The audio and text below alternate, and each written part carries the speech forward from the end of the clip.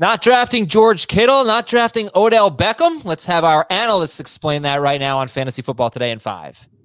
All right, here we go. We got Dan Schneier and Heath Cummings here to talk about players on their do not draft list. And it's all about the ADP. It's all about the cost. So, Dan, you get to go first. George Kittle, 33rd overall. That's too expensive for you.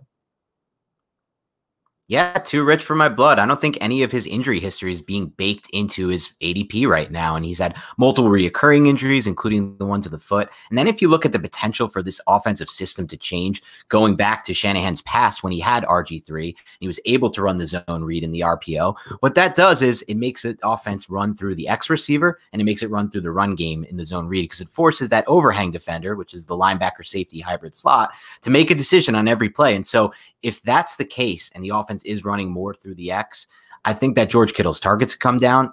With that in mind and the injury history, it's a really rich ADP right now. Heath, your response? Yeah, I mean, it's always interesting which players we choose to worry about the injuries with and which players we don't. Kittle's had really one season over the last 3 that was impacted by injuries negatively. He played 15 games and 14 games the other 2 years. I don't know if he's going to get hurt or not, but if he stays healthy, I think he's going to smash at a late 3rd round ADP. So I'm willing to take the risk there. Okay, how about Odell Beckham, Heath? That's the guy that's on your do not draft list. Talk about injury risk. Yeah, probably the most injury prone wide receiver in football, 72nd overall for Beckham.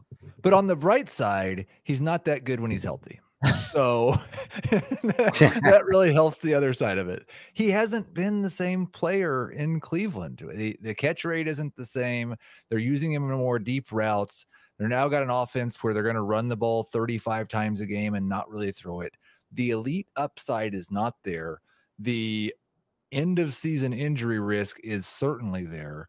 So I just don't really want to have him on my team, period. I certainly don't want to draft him at the end of the 6th round. I wouldn't take him until round 8. Dan?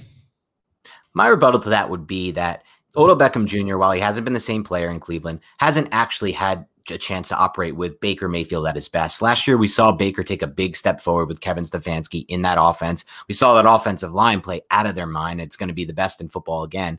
And so with that in mind, the offense working better, Baker Mayfield as a better and more efficient quarterback, it will only help Odell Beckham there. And I think you don't have to invest too much in him at this current ADP.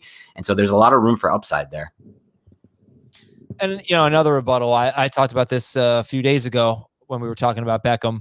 He scored 17 fantasy points against the Bengals. He scored 38 fantasy points against Dallas. The other 4 games were against Baltimore, Washington, Indianapolis, and Pittsburgh. The same pattern emerged in 2019. Because he doesn't get a lot of targets, he's basically a matchups guy. So is that good? No, but if you consider him that way, where he's got a good matchup, green light, you start him, then you might be able to have some value there. You might be able to turn that into something really good. He starts with Kansas City and Houston. There could be a lot of passes thrown in those 2 games, or at least in the Kansas City game, and then Houston's terrible. So you could treat him that way.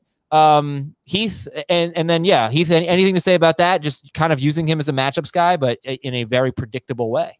I don't want to use a 6th round pick on a streaming wide receiver. Yeah. Okay. I think that's pretty fair. Anything else here for Kittle or Beckham? Dan, we got about 30 seconds left. The only thing I would add for Kittle is I agree with Keith that it's better to be injury agnostic, but when those injuries occur over and over in the same area, that's when I start to get worried. If you have a random ACL tear, that's a little bit different than a reoccurring injury, especially for such a physical player like Kittle is. All right. It sounded like you called Heath Keith, which is great because we get a lot of funny emails in regards to that. So, oh, no. So fire them up. That's Keith and Dan. I'm Adam. Have a good one, everybody. This is Fantasy Football Today in 5. We'll be back tomorrow.